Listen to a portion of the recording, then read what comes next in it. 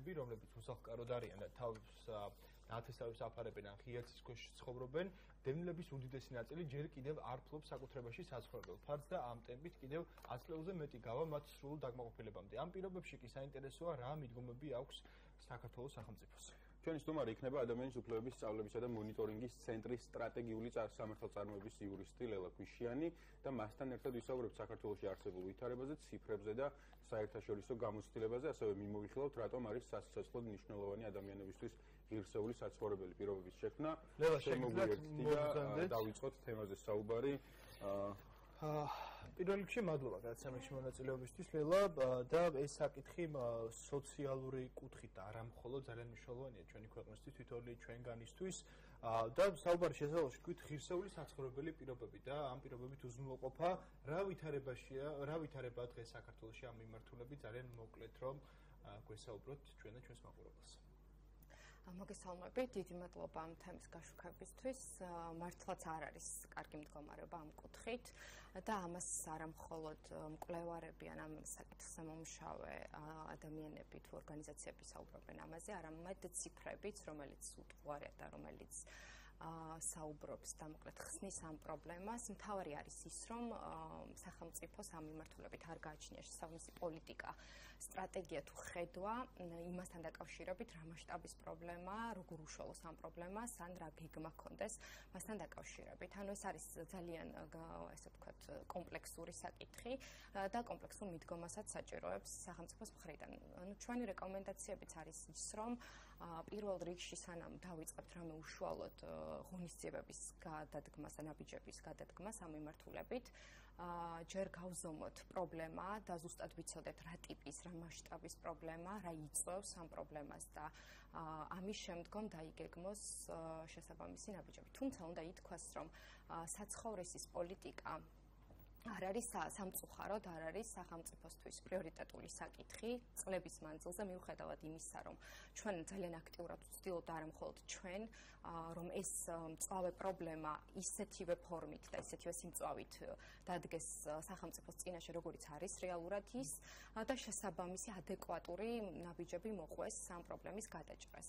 თქვენ ახსენეთ პრობლემის გაზომვადობა არის ძალიან მნიშვნელოვანი სტატისტიკის თვალსაზრისით, თუ შეიძლება განსაზღვროთ და თუ არის კონკრეტული ციფრები, რამდენი მოქალაქე არის უსახლკაროდ და ცხოვრობს მისთვის გაუსაძლის პირობებში.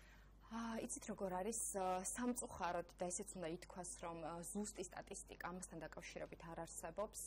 ცალკეული მუნიციპალიტეტების თუ წყებების მიდგომა არ არის ერთგვაროვანი ამ მიმართულებით და მაგალითად ეს პოლიტიკა, საცხოვრისის პოლიტიკა და პრობლემაც მთლიანად გადანდობილი აქვთ მუნიციპალიტეტებს.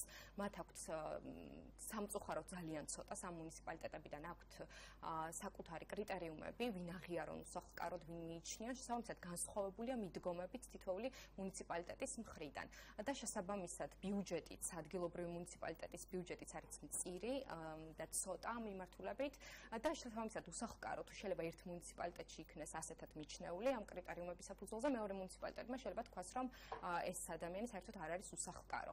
თუმცა მნიშვნელოვანია, რომ უსახლკარო ადამიანებში არ მოიაზრება მხოლოდ ადამიანები, ვინც ქუჩაში ცხოვრობენ და ეს საერთაშორისო აქტებით, რა თქმა უნდა, არიან ადამიანები, ვისაც არ გააჩნიათ საცხოვრებელი, ცხოვრობენ სხვა ნათესავებთან ან სახელმწიფო სერვისებში. ასე განსაზღვრულია კრიტერიუმები, რამდენი ადამიანი შეიძლება ცხოვრობდეს რომელ სივრცეში. არასათანადო საცხოვრისში, მაგალითად, რომ არ იყოს ელემენტარული საყოფაცხოვრებო პირობები ამ საცხოვრისებში.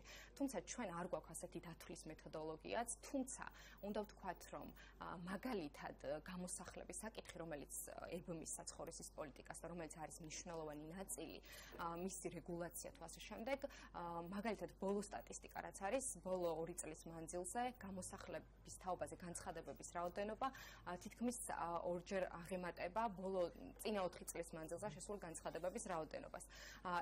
ანუ ადამიანები, გვაქვს ესეთი სტატისტიკა, რომ ადამიანები დღითიდღე მეტად არიან მოწყვლადები იმის მიმართ, რომ მათ შეიძლება დაკარგონ საკუთარი საცხოვრებელი.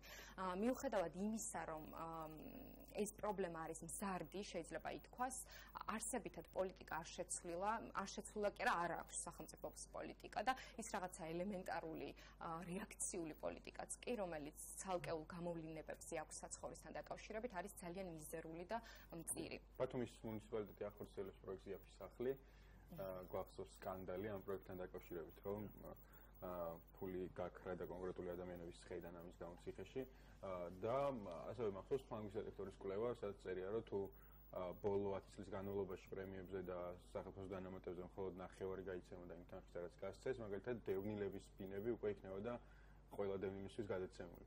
ანუ ეს არის სახელმწიფო მიდგომაზე საუბარი ამ ორ ამბავში. კიდევ ერთი კითხვა, რომელიც მაქვს საერთაშორისო გამოცდილებას ეხება, თქვენ ახსენეთ ის რომ რაღაც კრიტერიუმები აქვს კონკრეტულ სახელმწიფოებს თუ საერთაშორისო ორგანიზაციებს იმის მიხედვით როგორ დავადგინოთ ვინ არის უსახლკარო ან როგორი უნდა იყოს ღირსეული საცხოვრისი, როგორია ეს გამოცდილება და რას აკეთებენ სხვადასხვა სახელმწიფოს ხელისუფალნი იმისათვის რომ ამ პრობლემას ებრძოლონ. ძალიან კარგი კითხვა არის. პრინციპში ქვეყნების გამოცდილება არის ძალიან მრავალფეროვანი და ეს განპირობებული არის უნიკალური კონტექსტით, რომელიც თითოეულ ქვეყანას გააჩნია. ჩვენც მათ შორის, როცა ვსაუბრობთ კვლევებზე და ესე ვთქვათ, ინფორმაციის დამუშავებაზე, პრობლემის აღქმაზე და შემდგომში ნაბიჯების გადადგმაზე ვითვალისწინებთ იმასაც, რომ ჩვენი ქვეყნის კონტექსტი და ჩვენი რეალობა შეიძლება იყოს განსხვავებული და მას სჭირდებოდეს განსხვავებული სტრატეგია იმისთვის, რომ ეს პრობლემა გადაიჭრას და აღმოიფხვრას ან მინიმალურ დონემდე შემცირდეს. ამიტომაც ჩვენ პირველ რიგში რაც გვჭირდება არის ის, რომ საერთაშორისო სტანდარტები საკანონმდებლო დონეზე მათ შორის დაინერგოს და მაგალითად ისე ვიწროდ აღარ იყოს განმარტებული საცხოვრისის უფლება, როგორც არის ჩვენთან და ეს მოიაზრებს მხოლოდ უსახლკაროას. ანუ საკანონმდებლო თვალსაზრისითაც ძალიან სერიოზული პრობლემებია. რა თქმა უნდა, იმიტომ რომ ეს არის შეიძლება ითქვას მარგინალიზებული უფლება, რომელსაც არც კი აღიარებს სათანადოდ ჩვენი კანონმდებლობა და შესაბამისად ადეკვატური არის ჩვენი საკანონმდებლო ჩანაწერების ადეკვატური არის პრაქტიკაც. და კონსტიტუციის ადეკვატური არ არის ოღონდ, ხო? ლელა, შეჯამების სახით ჩვენ ძალიან ცოტა დრო დაგვრჩა, გვაინტერესებს რა არის ის ნაბიჯები, ის ხედვა ჩვენ სტრატეგიაზეც ვისაუბრეთ, რომელიც არ არსებობს, რა არის ის ნაბიჯები, რომელიც სახელმწიფომ უახლოეს პერიოდში უნდა გადადგას თუნდაც საკანონმდებლო თვალსაზრისით, ბიუჯეტის მობილიზების თვალსაზრისითაც. ჩვენაირი შეზღუდული რესურსების პირობებში. დიახ, იმიტომ ხშირად არის არგუმენტი ის, რომ რაღაცა ესეთი რესურსების მქონე სახელმწიფოს არ შეუძლია რომ შესთავაზოს, ანუ ესეთი კომენტარებიც გვესმის. აი მოკლედ რომ შეგვიჯამოთ ეს საკითხი. ხო, პირველ რიგში მნიშვნელოვანია რომ ეს არის უფლება. და ეს ყველაფერს ცვლის, ეს არ არის ქველმოქმედება ან სახელმწიფოს კეთილი ნება, რომ გარკვეულწილად ადამიანები, რომლებსაც გააჩნიათ ასეთი საჭიროებები და აკმაყოფილებას, ეს არის უფლება და ამ დათქმით ჩვენ უნდა ვისაუბროთ იმაზე, რომ სახელმწიფოს უნდა ჰქონდეს ადეკვატური კანონმდებლობა პირველ რიგში და კანონმდებლობის გარეშე, რა თქმა უნდა, ეს იქნება ცარიელი სიტყვები, რომელიც კარგად შეიძლება ეწეროს ფურცელზე, ამიტომ მნიშვნელოვანი არის პირველ რიგში შესაბამისი კვლევები იმისთვის, რომ ზუსტად გაიზომოს რა ტიპის პრობლემა და რა კონტექსტია ჩვენს რეალობაში და შემდგომში გადაიდგას ადეკვატური ნაბიჯები. მხოლოდ ამის შემდგომ, მას შემდეგ, რაც სახელმწიფო სრულად დაინახავს ამ სურათს, შესაბამის სტრატეგიას თუ სამოქმედო გეგმებს დააფუძნებს კონკრეტულ ნაბიჯებს და გადაწყვეტილებებს. ძალიან დიდი მადლობა ლელა გაცემაში მონაწილეობისთვის, წარმატებებს გისურვებთ.